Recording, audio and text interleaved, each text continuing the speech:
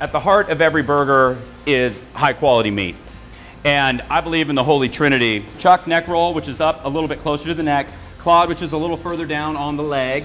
And then of course brisket. So at the heart of every neighborhood services burger, whether it's wet age, dry age, you'll see these three components. Try to develop a good relationship with one of your neighborhood butchers, right? And tell them what you want. And just have them grind you some different muscle ratios. If you're cooking over the grill, you generally want to go just a little tiny bit leaner. A little tiny bit leaner. If you're cooking in the pan or if you're going to griddle, I try to bump the fat up just a little tiny bit. We don't do anything different in seasoning in steaks or burgers. Any red meat gets this mixture.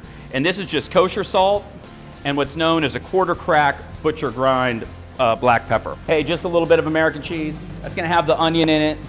Okay, straight little bit of mayonnaise, chiffonade lettuce, little bit of tomato. These have a little thin slice of horseradish pickle. Obviously, American cheese right over the top. What we do to caramelize onions, obviously, slice them really, really thin, get a big rondeau or a big pot, nice and hot. We season the onions ahead of time, so we hit them with this same salt and pepper mix, okay? Toss those onions in a big mixing bowl, and then we'll hit them in a hot rondeau or a big wide pan with a little bit of oil, okay? We'll start that caramelization, right? And then about halfway, we'll add a little bit of butter. Let that melt down, and then we'll hit it with just a little tiny bit of balsamic vinegar, just a little bit of balsamic, and a little bit of Worcestershire. But it really starts with great meat, buns obviously, super important. What kind of bun was that? That is actually from a little bakery in Garland, Texas called La Francaise. And we've worked with them. We've also done a lot of stuff with Village Baking Company. Village Baking Company does our buns, everywhere right now.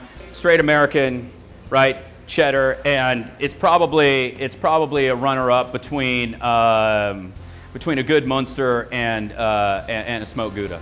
Peanut butter, tomato jam. We just take a whole bunch of chopped tomatoes, and we'll generally do a ratio, depending on the time of year, equal parts whole peeled, right? Stanislaus whole peeled tomatoes, and fresh Roma.